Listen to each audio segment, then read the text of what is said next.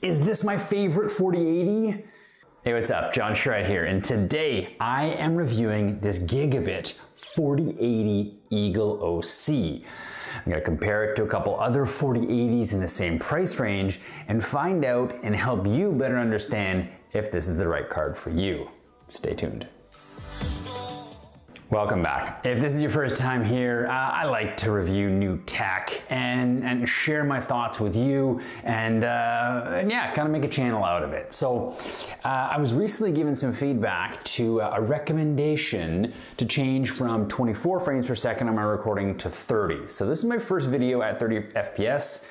Let me know in the comments if you noticed a difference. Some people were saying that the 24 frames per second was a bit choppy.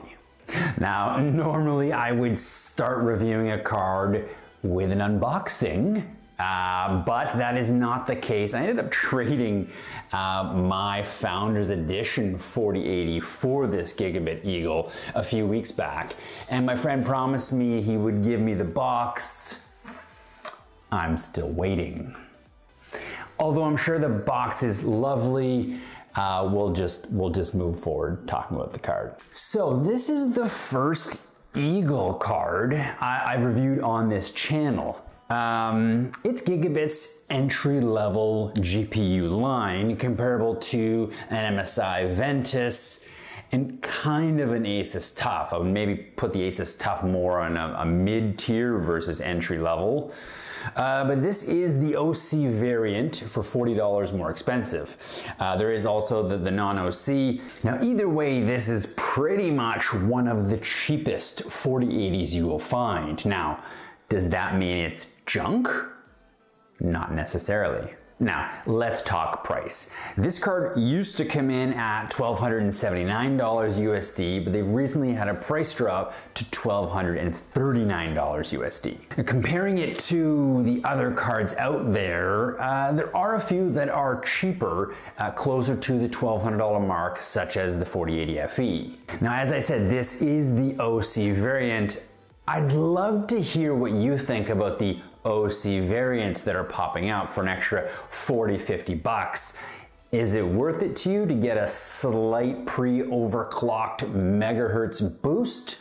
Or do you think it's a waste of money and you'd rather just buy the non-OC version and use the slider and overclock it yourself? Let me know. When it comes to design here, let's take a peek at this. Let's do the nice up close, right? It's blocky, chunky. It reminds me a lot of the Asus TUF versus the Zotac and the MSI have started to add kind of some curves to it to switch it up. The Asus Strix is also kind of very blocky like this. Now, does that affect the performance at all? No, not at all. I'm just kind of interested in seeing something a bit different. And I mean, most of the time your card is mounted like this anyway, right? Unless you're vertically mounted, you don't get to see the fans and you're kind of just stuck with this top panel. Size-wise, it's very similar to all the other AIB 4080s out there that I've looked at. The Zotac, and even the Strix 4080, they're very similar size. The Zotac and the Strix are maybe 10 millimeters longer. Sure, once you're getting this big, they're all big in my opinion.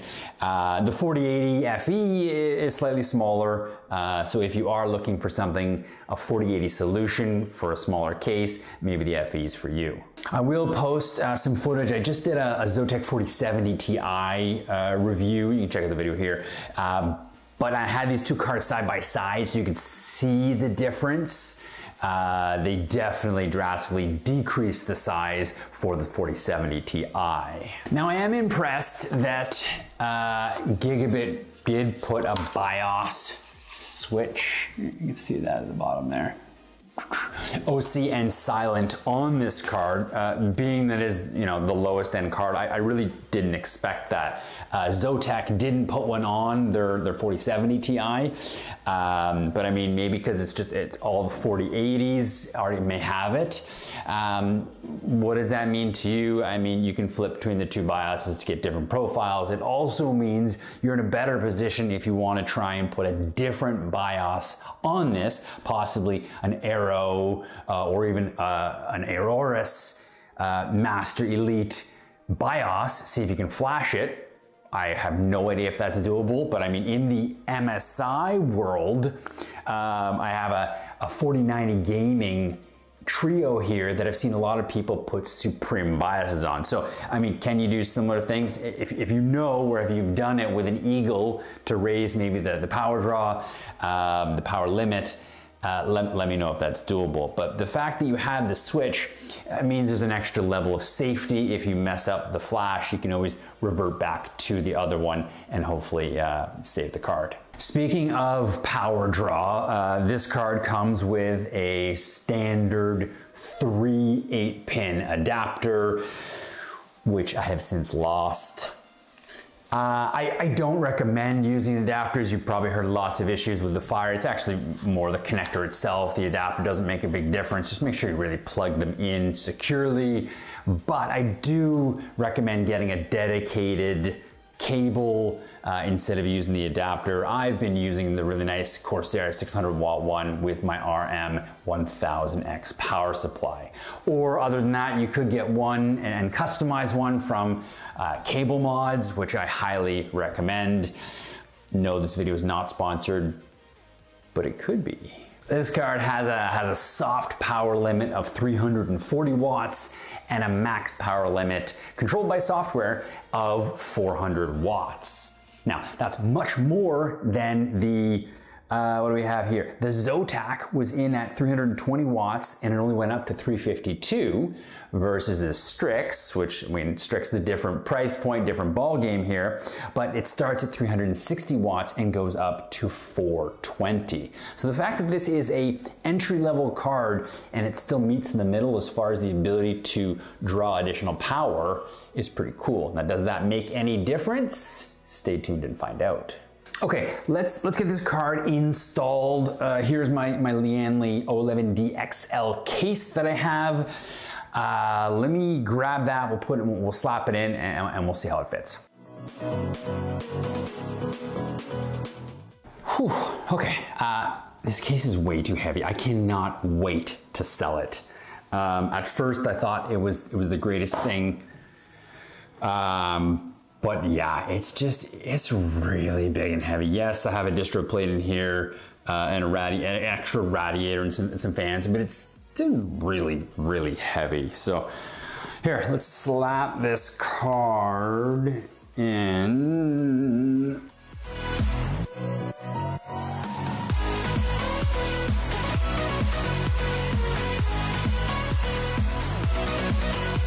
Okay, as you can see, it fits really well. It's a monster case. I'm not surprised. Still a solid 2.5 inches on the side here before it's the distro plate. Yeah, I mean, from what I've noticed from all of my reviews, the 4080s and 4090s are all similar size, which plays into also the thermals, which is pretty cool. So here, let me turn this on.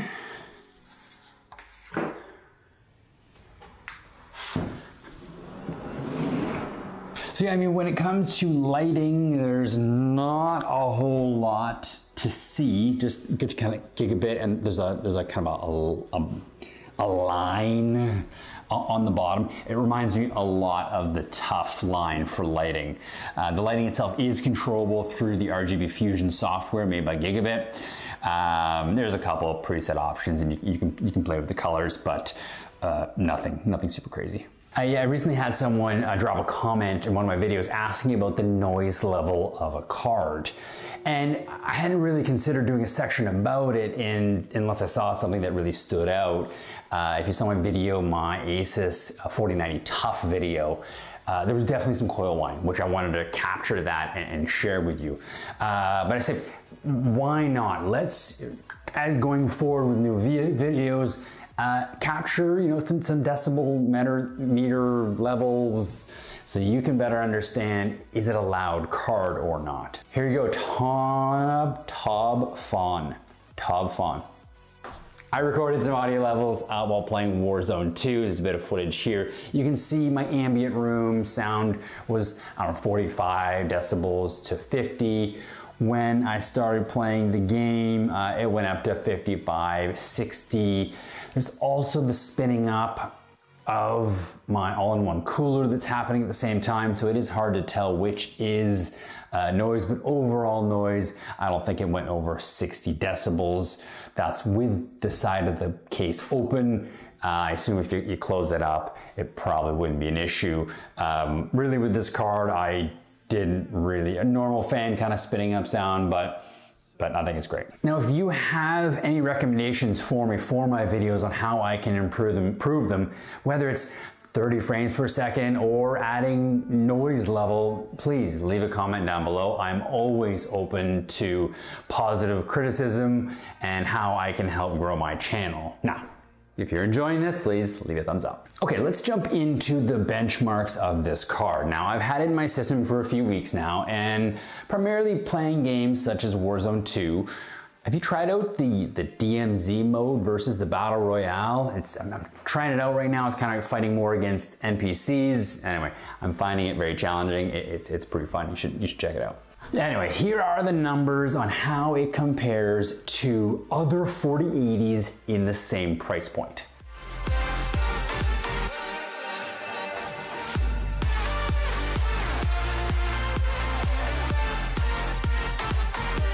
So nothing really surprised me here with the numbers. It performs very similarly to the Zotac 4080 or the 4080 Founders Edition. When overclocking, I mean, it does help quite a bit. And I mean, what I've seen with most 4080s is the overclock potential is there. If you watch my 4070 Ti video, overclocking did barely anything. The overclock settings I used on this card, I was able to get plus 250 megahertz on the core, bringing it right up to bang on at 3000 megahertz. And then I was able to do plus 1500 on the VRAM, bringing it up to 12,700 megahertz. Now, when we talk thermals for this card, as I mentioned, they're huge. All of the 4080s and 4090s are doing extremely well. And in my Heaven 4.0 benchmark, it didn't even go, it was like low 60s for both the core and the VRAM. No issues at all for thermals. You can run this thing all day long. So, to conclude, is this my favorite 4080? Not in the slightest. I mean, it's kind of boxy, minimal basic with only a little bit of RGB. You know I like the RGB. I'd much rather have Zotac's new kind of fun design. It performs as expected, but I mean, it's a $1,200 GPU. I mean, that's kind of the bare minimum that at least it does its job. There's really nothing wrong with the car, it just doesn't amaze me. I mean, if you were to get your hands on one, would you be disappointed? No, I don't think so. Like I said, I've been using it now for a few weeks and it's great. Is it exactly what I expected for an entry-level 4080 from Gigabyte? Yeah, I mean, that's it. I mean, you cut some corners with some lighting. It's simple, but you get it cheaper. In the end, you're still getting a 4080, and I'm curious. I mean, what 4080 are you looking at? And are you comparing it to the Eagle, maybe the Eagle non-OC version, or is there something else out there, you know, like the MSI Ventus that is more, if you're an MSI guy? Well, thank you so much for watching. Please subscribe, leave a comment down below if you have any questions, and stay tuned for the next one.